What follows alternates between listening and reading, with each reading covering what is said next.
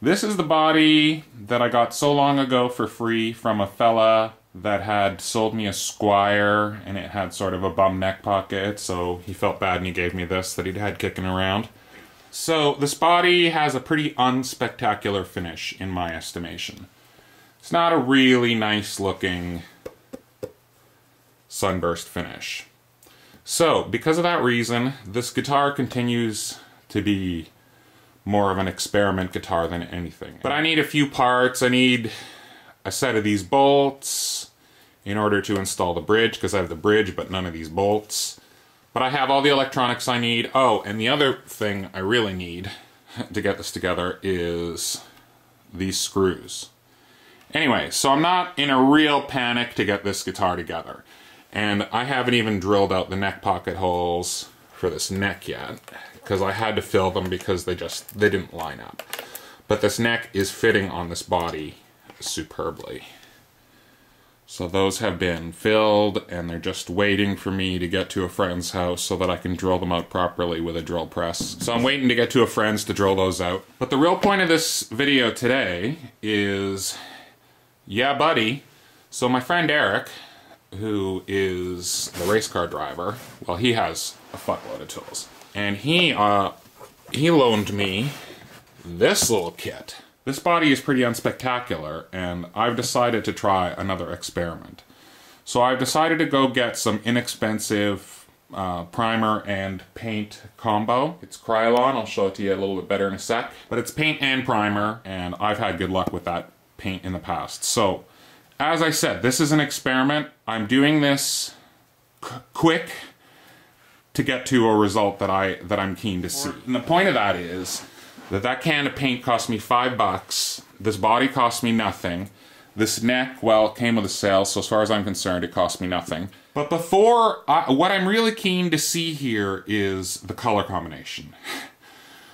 That's what I'm really after with this experiment. I don't care if this turns out well. That's not the point of this experiment. I mean, I would like for it to turn out well. I'm gonna be mostly careful, but I'm not out to create a factory finish here. What I really, really want to see is if a color combination that I've chosen for another guitar that I want to repaint, and the color wheel says it does. And I've got a neat little, I have another little trick up my sleeve for what I'm going to do here. So you'll be happy to know that I'm wearing both eye protection and one of these masks. It's the first time I've tried this, so I want to be safe.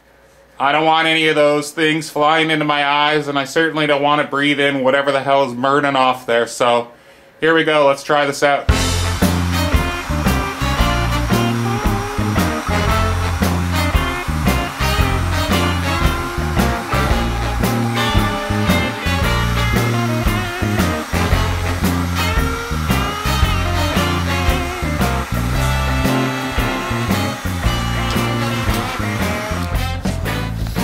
Alright, so I've been at it a bit here, and I gotta say, this is actually going pretty easy. Once you get the lacquer started heating up, it actually comes off really quite easy. So I'm gonna keep at it here and see if I can give you a bit more of a look at it.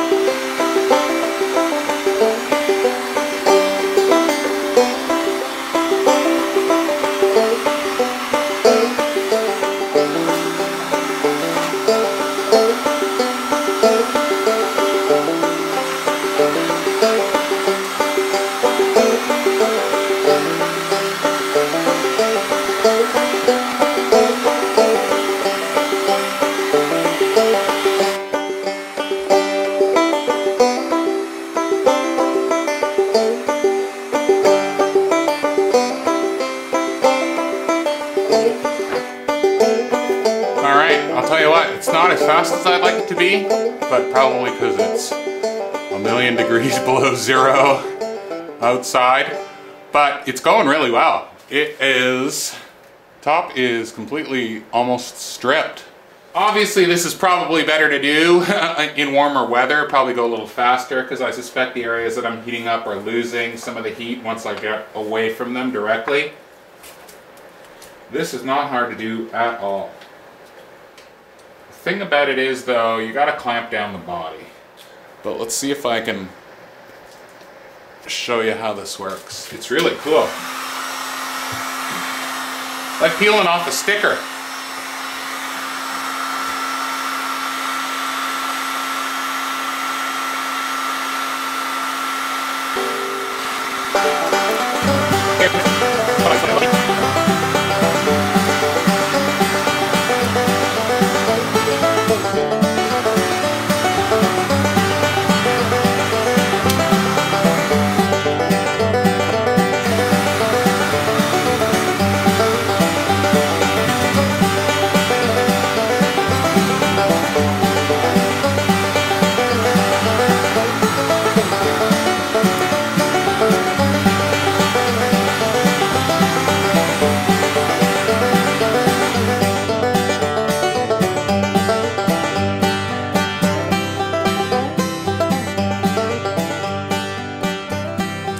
Alright, here's what I'm up to. It's a bit hard to film, but this body's now been stripped.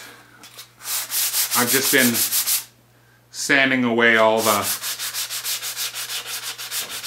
little bits of nasty old lacquer that are still there. They were a bit hard to get off in a few places. So even though this is a quick and dirty project, I am still going to try and get this to look halfway decent.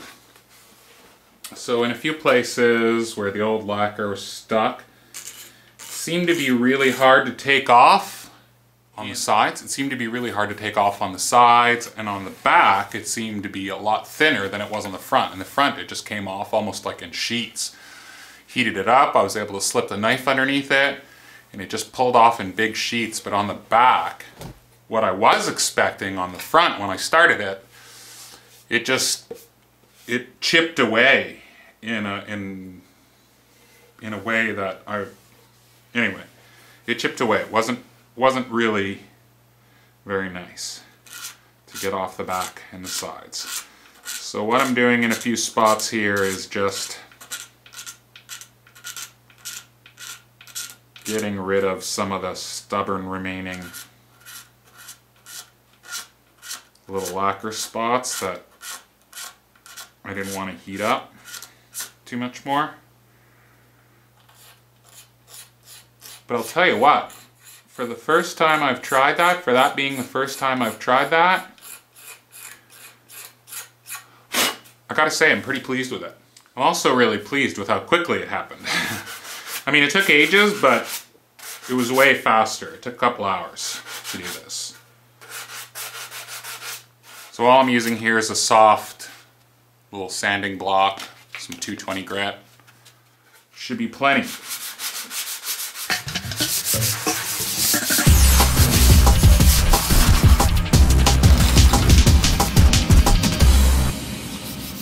Gotta be careful when you're using a little blade like this that you're not digging into your wood, making a mess. All I'm doing is removing really high little bumps of lacquer that are left in a couple of little places at that.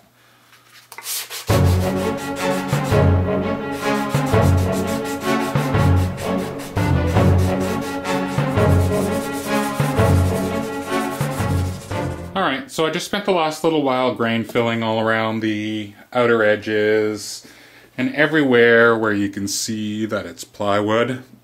So it looks a bit shit at the moment, but I'm going to sand all that down, and all I really want all that in is in the cracks. Because with this one I'm trying to avoid wasting paint and material to fill all these little holes, so I'm going to go ahead and grain fill it. It's a bit of a pain to do this, but yes, I know how to do this, and yes, I'm absolutely using wall putty. It's no big deal. Wall putty's fine for this, because this is just going to stay right in the little grain pockets.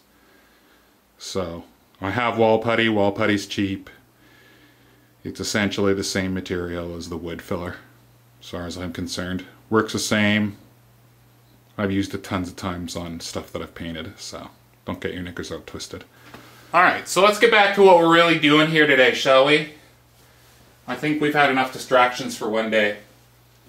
So, I grain filled this, and now we're just coming back to take all this right down, and we don't want to leave any of this behind except what's in the little tiny holes. So I don't want big chunks of this left over. I was really quick and dirty about the way I did it, but this stuff is super easy to sand, and I only want it in the little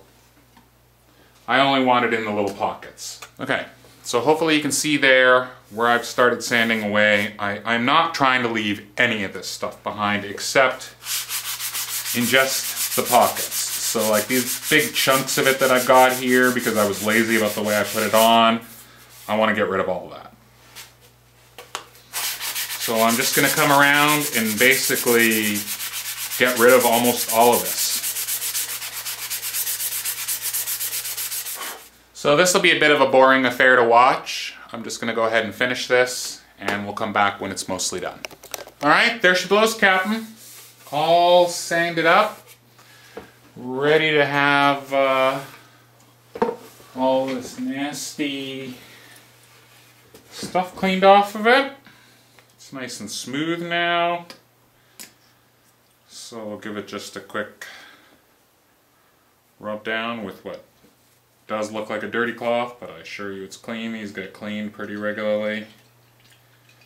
So we're just going to give that a good dose-a-roo of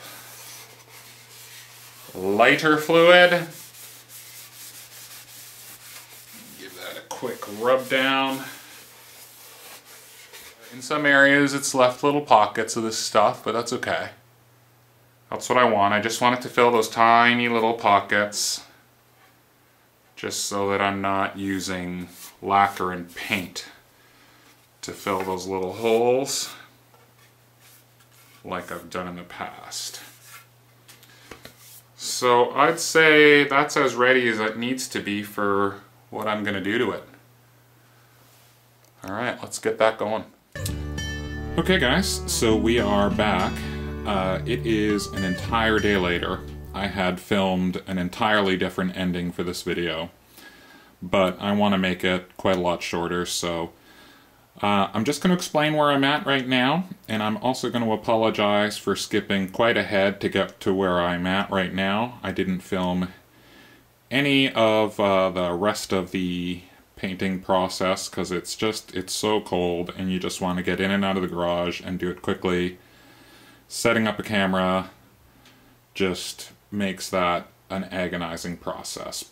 But you've all seen me paint before, and once you see this paint job, you're going to realize why you didn't really miss anything. But I am super pleased with how this turned out. So let's finally have a look at it. There you have it. My version of Relic. Yep. So all I've done here...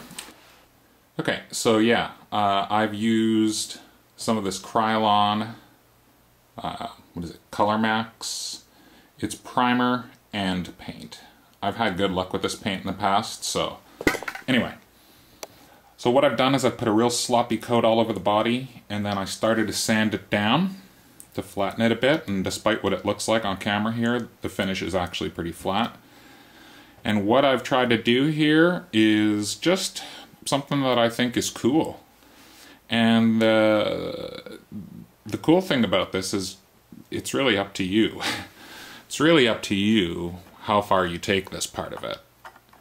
And like I say, all I've done is sloppy coat of paint, then I got at it with a piece of sandpaper, and it turned out like this. And I gotta tell you what, I'm hella happy with it. It looks awesome. Let's see if I can get it into the light here really well. But I'm super pleased with the way this has turned out. It looks awesome.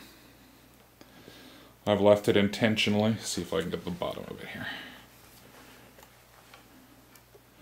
So I've left it intentionally beat up in areas where you'd expect it to be beat up.